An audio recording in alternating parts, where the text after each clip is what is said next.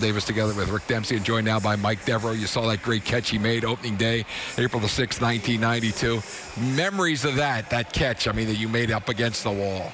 Yes, that's definitely great memories. You know, being here at Camden Yards also, seeing it again, being back from such a long time back, it's just great. I love it here. Now, the Orioles acquired you from the Los Angeles Dodgers when they were trying to come off that horrible '88 season, and they went more of a youthful tone to the outfield there. Yes. What are your memories of that '89 season? Well, the why not year. I mean, that season, I mean, we had the youngest team in all of baseball that year. And also we had the best defense in all of baseball. And I think that's kind of what helped us out. And to be a rookie, to have that being my rookie season and to go almost the entire way, you know, to the last 3 games of the season, I mean, you couldn't ask for anything better. I mean, it was just tremendous to be able to have a season like that as far as the team was concerned and the crowd at Memorial Stadium and, you know, over 35,000 every day. It was incredible. Mike, you know, this organization has always been known for having good defensive center fielders, and you showed that on opening day by making a great play.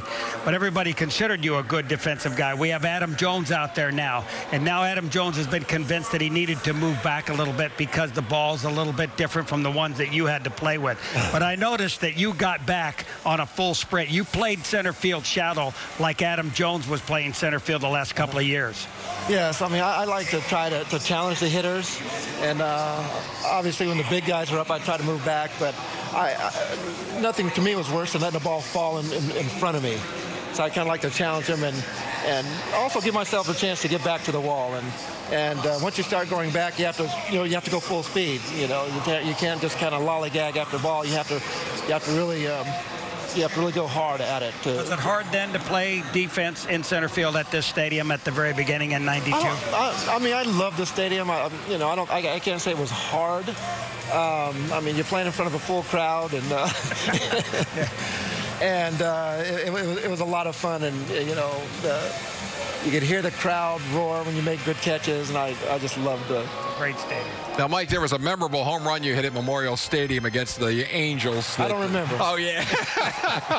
But anyway, I want to talk to you a little bit about the whole thing. I mean, there was a little bit of controversy whether it was fair or foul. It gave the Orioles a win 11-9. But how about the next day when Doug Rader got thrown out at the plate, the manager for the Angels? He was ejected before the game even started. Yeah, he wasn't too happy.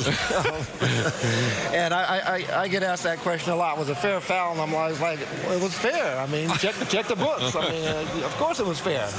But that was exciting. I mean, here I was a rookie off when I was the '89 year, and to be in the situation to have a walk-off and such a game that was going back and forth, and you know, the crowd was in it. There was almost 50,000 people there, and wow. And just to hit that home run, I mean, that was definitely one of the highlights of my career. Did that top the situation when you were with Atlanta and put them into the World Series with a home run you hit in the playoffs? No, that was fun. It's funny about that because I wouldn't have even played that night if David Justice didn't get hurt.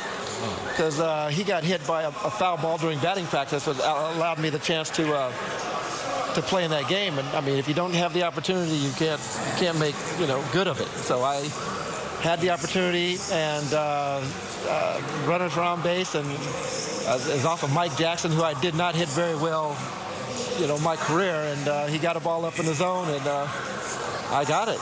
How about the ring, the World Series ring? I mean, how important was that? I'm looking at it, too. I'm going, where's that from? I totally forgot he had won a World Series with the Atlanta Braves. That's amazing. Yes, and I was with you. Not quite as fat as the Oriole ring, but maybe a little more girth to it. Right.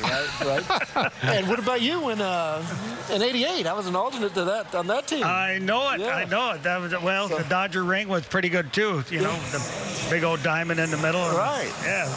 Well, Mike, any World Series ring is a good ring to wear. I don't care who it is. Mike, we appreciate you taking the time to be with us for a little bit. Mike Devereaux, who played center field for the Orioles back in the late '80s or early '90s, and actually had 2 tours of duty here with the Orioles.